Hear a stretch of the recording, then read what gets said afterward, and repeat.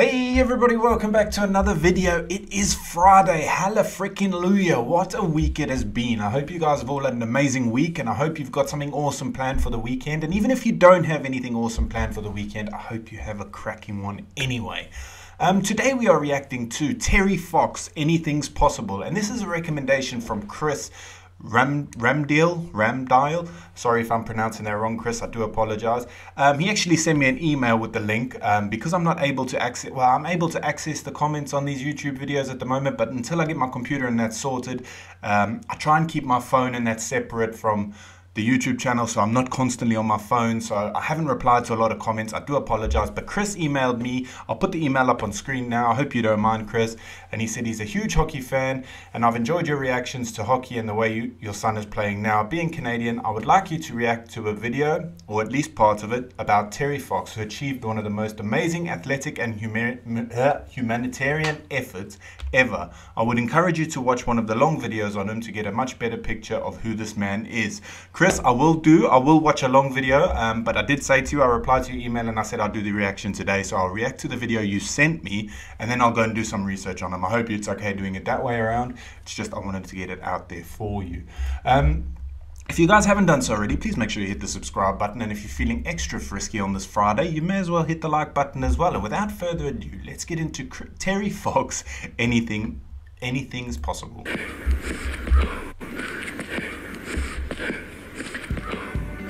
an amputee.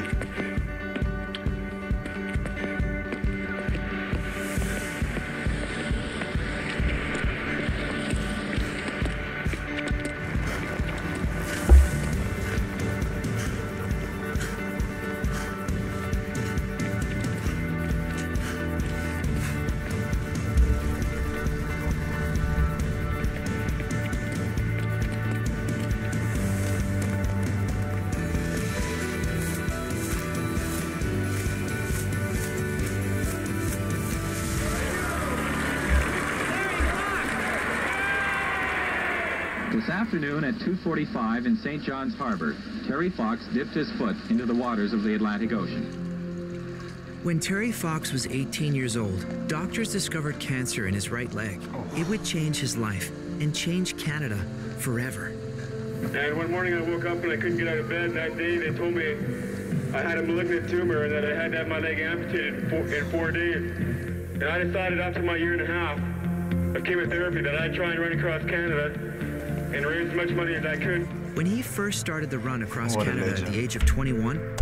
What a legend. I mean, you're either going to go two ways with news like that, aren't you? You're either going to get really down on yourself and just give up on anything, or you're going to do something pretty miraculous and pretty awesome like he's doing. What a legend. I mean, I can't say. I've never been in his... This is going to sound terrible, but I've never been in his position. I was going to say in his shoes. I've never been in his position to have to make that choice. So fair play to him. What a legend. I don't know what I would do personally. I would like to think that I would come out of it in a positive way, but you never know. And raise as much money as I could. When he first started the run across Canada at the age of 21, must be agony almost as no well. one noticed. He ran alone, 42 kilometers a day, a full marathon on one leg, every day of the week. He endured every type of weather in Newfoundland. There was rain, sleet, and snow. And he's in shorts and a t-shirt. Because he was running westward, Terry was often running directly into the wind.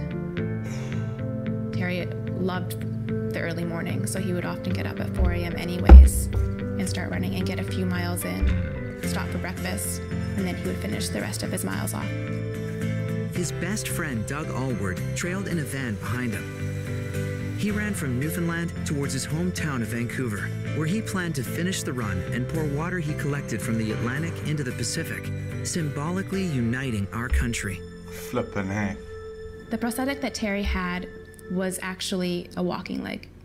Back in the 1980s, people didn't run on prosthetic legs. Running on his prosthetic leg was incredibly painful for Terry. His stump would chafe and bleed. I don't run a normal technique. I have to take an extra off my real leg in order to have time for my artificial leg to come through. He set many goals for himself, and he had to work incredibly hard to achieve them. When I'm running each day, I take one day at a time. When I'm running, I take 1 mile at a time, and I take one corner at a time. Every signpost, I'm looking at it and reaching out for that signpost.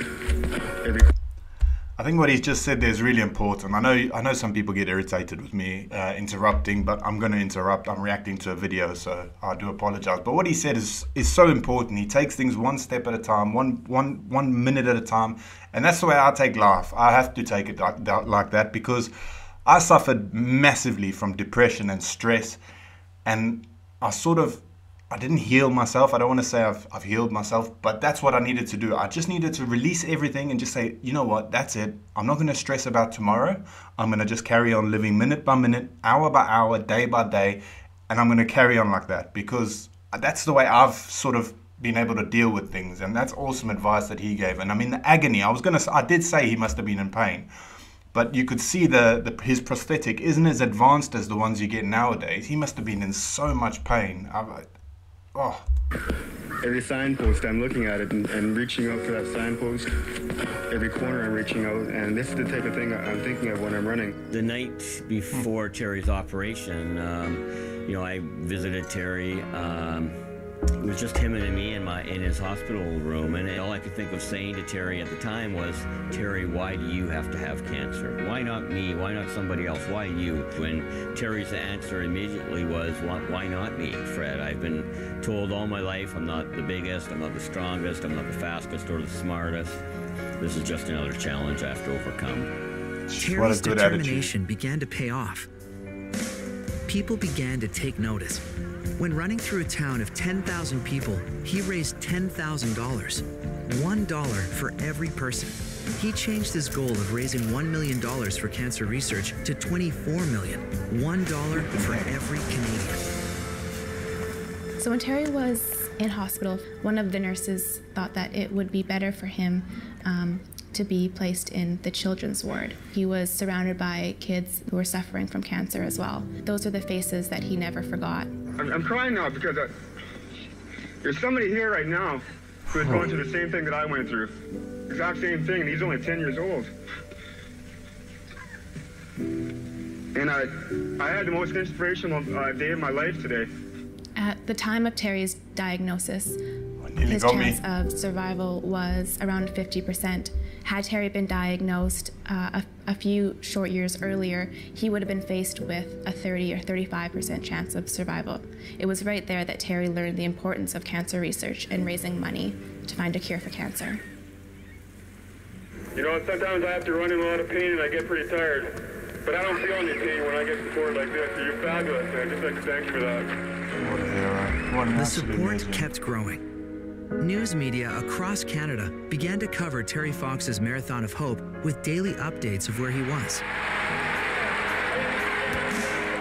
From stadiums to city centres in the heart of Canada, thousands went out to meet him, and donations towards cancer research began to pour in. Terry wasn't running across Canada to become famous or to become rich. He wanted to make a difference in other people's lives. What a selfless thing to do, isn't it?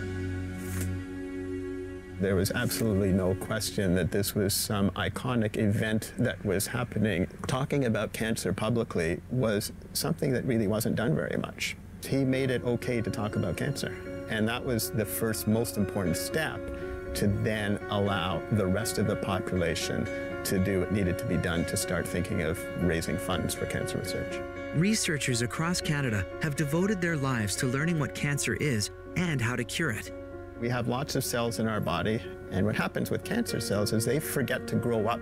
They just start dividing and dividing and making more and more of themselves. Cancer is a horrible thing, and I'm sure everybody watching this video has been affected by it in some way or another. I lost both my grandparents, my dad's parents, both of them died, and his stepmom died from cancer. And it was just a horrible, horrible, horrible thing to witness, you know, as quite a young child when visiting them and stuff, and you just saw the decline. It's such an evil, horrible, horrible sickness. It's horrible. Cells and become a huge lump. And that lump essentially is cancer. Today, thousands of schools across Canada raise money for cancer research by participating in the Terry Fox Run. When I say Terry, you say Terry!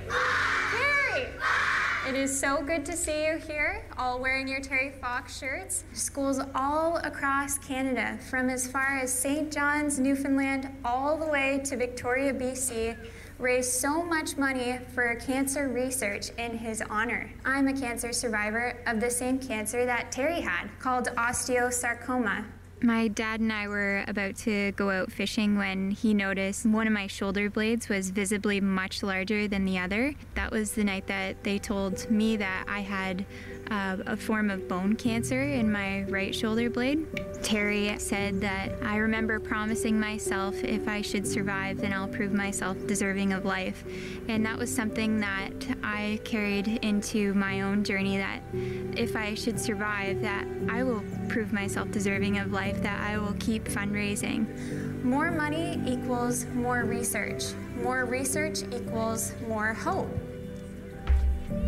I'll see if I can do it, guys. I'll try and find a cancer research link that you can donate to, rather than buying me a coffee or anything like that. If you were ever tempted to do that, I would rather you donate to cancer research or at least a children's foundation, because flippin' heck, we need more. They need more help than anyone, really. I mean, at the end of the day, I'm fit and I'm healthy.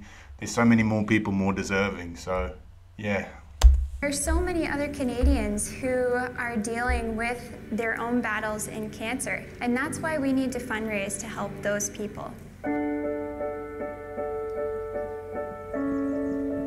There were a couple of nights where I'd woken up feeling pain in my hip. My mom took me to the family doctor after school one day. They transferred us to Sick Kids, where they found out that I had leukemia. One of the most common child cancers is called leukemia, which is a cancer of the white blood cells, the cells that fight infections. Around the time that I was born, only 2% of children with leukemia survived, and now over 90% do. I started to feel better. Wow, 90%. Pretty soon. It was only like a year later that I started going back to hockey and running around, and not my regular self, but much better than I had been. Terry had a dream of running from one end of Canada to the other. He took a long and winding route through the country and had run over 5,000 kilometers. Just looks uncomfortable. He was just east of Thunder Bay, Ontario, when things started to change. Terry knew earlier on that something was wrong. It was very rare for him to want to go and see a doctor. So when they stopped in Thunder Bay, everybody knew that something very serious was happening. I had noticed a little bit of hardness in breathing near the end of the day at 18 miles. I was coughing and choking and had pain in my neck and my chest. And I did 3 more miles, and I decided I had to go see a doctor. And it was discovered then that originally I had primary cancer in my knee 3.5 years ago. And that the cancer had spread, and now I've got cancer in my lungs. And we got to go home and try and do some more treatment.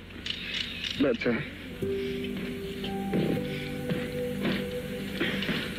all I can say is if there's any way I can get out there again and finish it, I will. Terry had to stop the run and fly home to Vancouver to undergo more cancer treatment. At 22 years old, Terry became the youngest person ever to be awarded the Order of Canada, an award that recognizes outstanding achievement and dedication to the service of our country. Terry Fox's courage in embarking on the Marathon of Hope has won him the admiration and affection of Canadians from coast to coast. 9 months later, he would pass away in the hospital. I've said to people before that I'm going to do my very best to make it. I'm not going to give up, and that's true. But I might not make it, and if I don't make it, the Marathon of Hope better continue. Terry reached his goal of raising $24 million. In honor of his legacy, the Terry Fox Foundation was born, with a mission to fundraise for cancer research to ultimately find a cure. What started as one person back in 1980, just Terry on his Marathon of Hope, has grown to over 8,500 schools and millions of students across the country participating in the Terry Fox Run. The foundation has raised over $750 million for cancer research in Terry's name.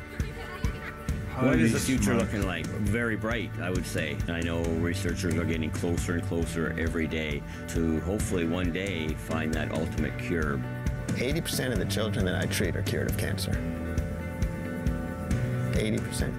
And until this 80% becomes 100%, we will have not achieved what we need to. And that is what cancer research will help us accomplish.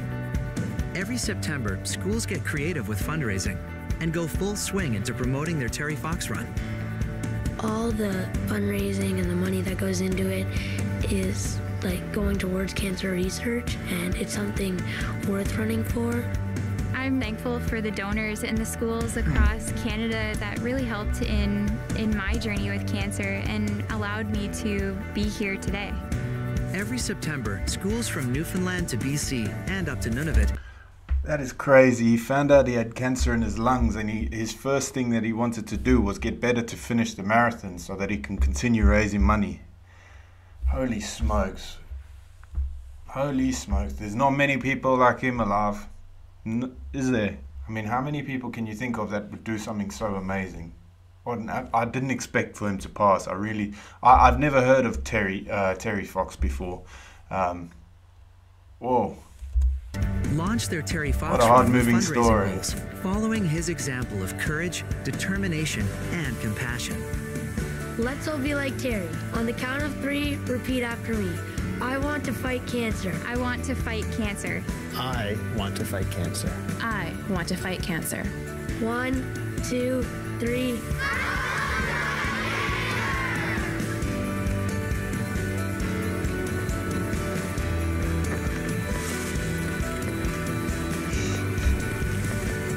It's just not right, is it? It's not right how the good people like that, I mean, there's so much evil and terror and nasty people in the world, and then you get someone with a heart as big as his, and then he's suffered once and lost his leg, and then halfway through doing, well, I don't know how far he was through doing something so amazing. It just makes me angry sometimes that, like, it's always the good people, you know?